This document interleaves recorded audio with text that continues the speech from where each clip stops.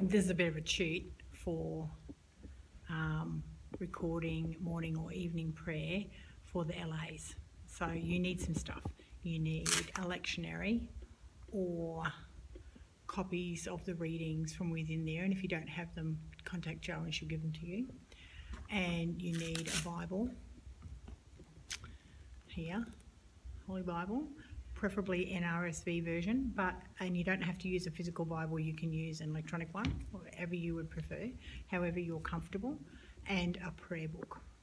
And we'll go through that stuff in a minute to record a prayer service. I always like to have something to help as a prayer focus, so you can use it for yourself or you can use it on camera, something to help you with your prayers and your intercessions. There's plenty of printed stuff, you don't have to do it off the cuff. It's easy enough to do. Now when you're marking your prayer books, you need to mark them ahead of time, or you need to have it listed somewhere, written on a piece of paper in front of you so that it's easy to give page numbers. Morning prayer and evening prayer start on page 383 and finish on page 424.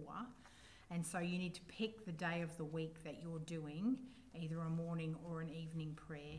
Pick that day. You also need to pick the right collect for the week. So the collects start on page 447. So for argument's sake, this week is between the 5th and the 11th of June. So it sort of says so there.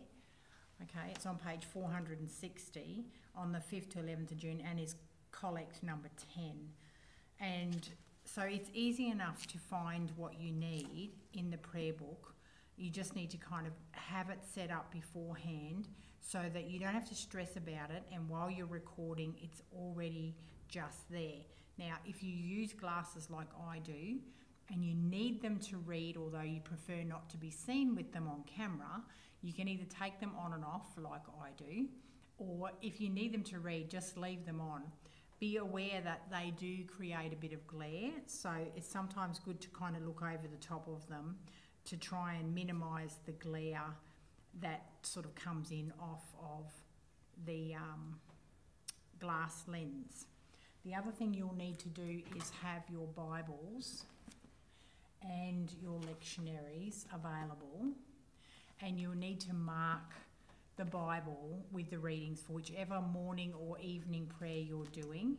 You just find the date in the book, find the date, find the day that you're doing. So this week is June and we're doing, just say for argument's sake, we're doing the Thursday, the 11th of June. You have a choice. You can have Barnabas, the Apostle, and choose Barnabas if you choose to. The morning prayer are in the middle column, evening prayer in the end column, and the Holy Eucharists are in this column here. And you just choose the readings that you need. So if you're doing morning prayer on Thursday the 11th, you could either choose this one here for Barnabas, or you can choose the ordinary one for the day. So it's completely up to you, and I have no problems with whichever one you want to do. You'll need to mark your Bibles as well. So however you want to record it, the most simplest way to record a morning or evening prayer is to just have the camera in front of you like I've got it there. I've got it on a tripod, or you can have it leaning against something as long as it's fairly stable. And you can get these the little tripods that I showed you before.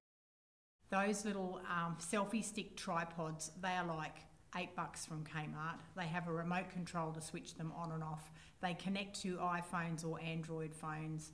As long as your phone has videoing sort of capabilities, you can connect them.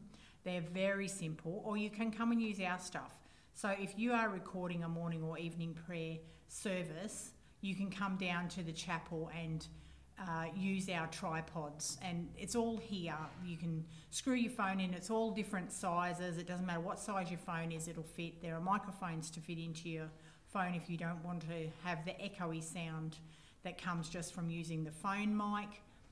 There's plug-in mics that plug just straight into your headphone jack, not a problem at all.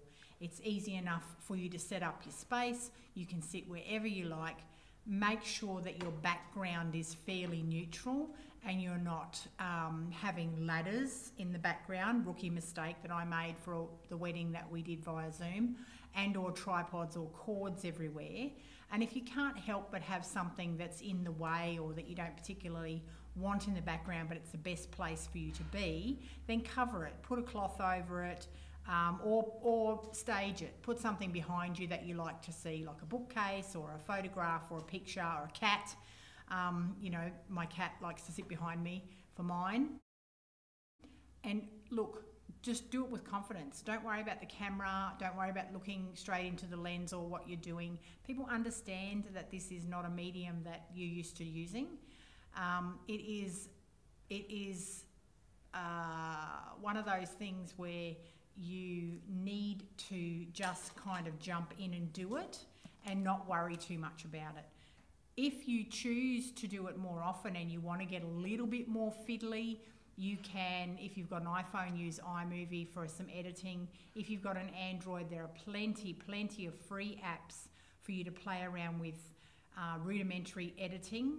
And then if you want to get a little bit more clever or more specialised, like we do a bit more specialised for our Sunday service, you can purchase an editing platform. You can do it on your computer, on your tablet, on your iPad or iPhone, on your phone, however you want to do it.